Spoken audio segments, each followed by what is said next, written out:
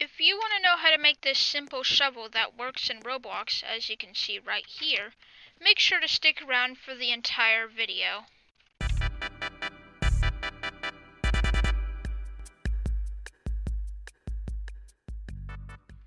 Hello, my name is Luxury Lua. Today I'll be teaching you how to create this simple shovel you saw in the intro earlier. Now, let's get started. To first start off, you're going to want to go into the workspace. You'll want to click the plus by it. If I can click it, actually. You're going to want to insert a mesh part. This mesh part, you can name it, make sure to name it handle with a capital H. If you don't name it handle with a capital H, it will not work. Next, you're going to want to insert a tool into the workspace. You can name this tool whatever you want. I'm going to name it shovel. And you're going to want to put the handle into the shovel. Next, you're going to want to go to the replicated storage and create an event called Dig Event, which I've already done. Once you've done that, go back into your shovel and insert a local script. You can name this local script whatever you want, but I'm just going to name it client script. And type the following. The code will be in the description in a paste bin, or you can type it as I follow. Script, local player will equal game dot players dot local player. Local mouse will equal player colon get mouse. Local db will equal false. Local db is false, but it'll stop players from spam digging. Next, you want to do script dot parent dot activated colon connect function, and then if it doesn't, Roblox should add this in for you, but if it doesn't, just add it yourself. You're going to want to type if db is equal to false, then db will equal true, game dot replicated storage dot dig event colon fire server mouse dot hit dot p. This mouse dot hit dot p gets the player's position when they click.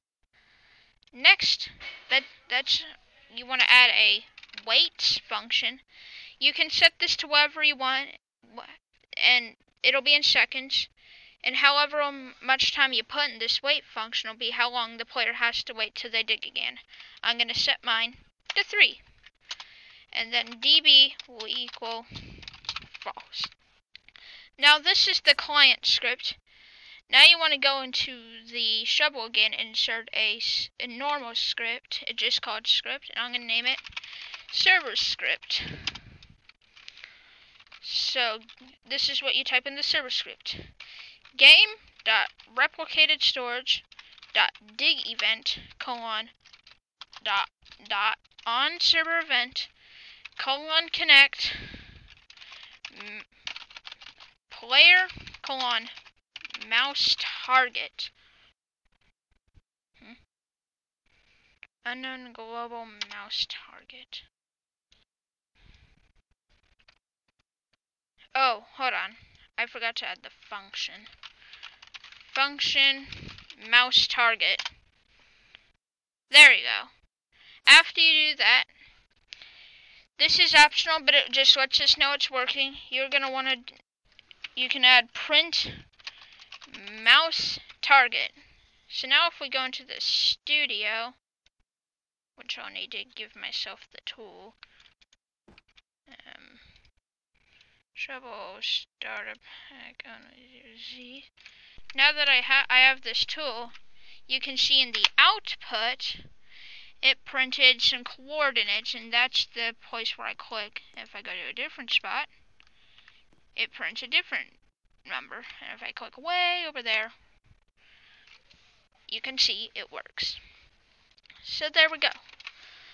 Now what we're going to type is if player dot character dot shovel dot handle dot position minus mouse target dot magnitude is less than 12. 12 is the amount of studs that the player has to be within, like a certain radius, to dig with the shovel. Then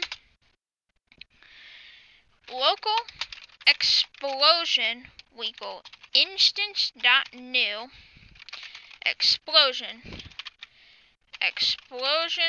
dot parent we equal workspace explosion dot blast pressure we equal 15 explosion dot blast radius we equal 12 explosion dot destroy joint radius percent we equal 0 explosion dot visible we equal false basis false explosion dot position we equal mouse target forget after destroy radius percent go down another line explosion dot we equal em dot explosion type dot craters. So now we should be done. I'm going to add this into the starter pack. I'm going to click play. Now we should be able to dig. As you can see, we're able to dig. You can customize the blast pressure and blast radius to make it so the digging power isn't as much, or you can just make a super overpowered admin shovel or something to dig super crazy fast and you know, makes a big hole. But anyways, now we can customize our shovel. Now, I'm no mesh artist, so I went into the Works toolbox. Under meshes, I searched shovel. In this field shovel model, I got its asset ID. In the mesh handle, I set its mesh ID to RBX asset ID : / copy asset URL.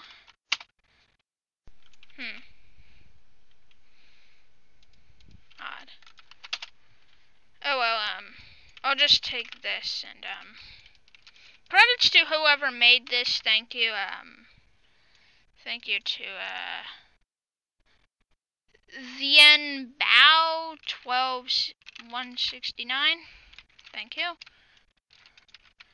And I'm gonna delete the handle for this, and I'm gonna put this under shovel. I'm gonna name it handle. I'm gonna scale it to my liking. Gonna put this back here. And now our shovel has a texture and a mesh ID. So as you can see, now it looks like this.